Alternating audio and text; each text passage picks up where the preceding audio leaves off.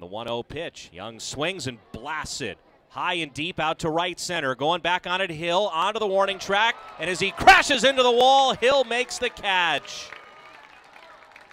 Tagging from third is Levy. He'll score. The other runners stay put.